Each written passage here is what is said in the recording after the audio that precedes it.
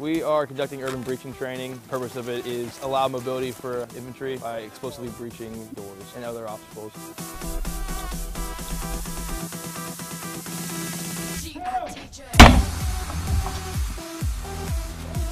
A perfect historical situation recently is Fallujah, Sangin, stuff like that. We actually had a breach and get into compounds to clear. So that's basically the mission of urban breaching, is to gain entry into a building. Clear left, clear right, door right. CEB is basically in support of 2MEF in the 2nd Marine Division, so our job is to get an infantry battalion, whether it be platoon, squad, fire team, into the building. So that's the whole purpose of training, is to sustain that so we can actually accomplish our mission as far as mobility.